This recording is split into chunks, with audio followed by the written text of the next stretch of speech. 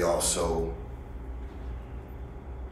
we're hoping to accomplish shedding light on Samantha Gibson making well over $100,000 a year outside of what I make per year, and the necessary needs of the actual child are beyond met. All right, I understand. And you're aware that if you pay these amounts and then the Court of Appeals reverses it, you don't get your money back? I am well aware of it. All Yes, right. ma'am. Do you want the court to consider you paying it into a bond so that in the event, whatever the court rules, no one is prejudiced?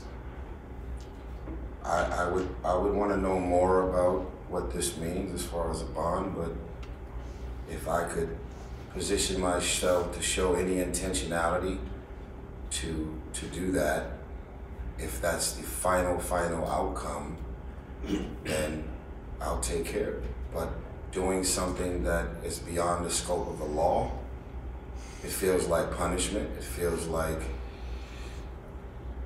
it's just unnecessary. And if the roles were reversed, I just really feel like I wouldn't be sitting here.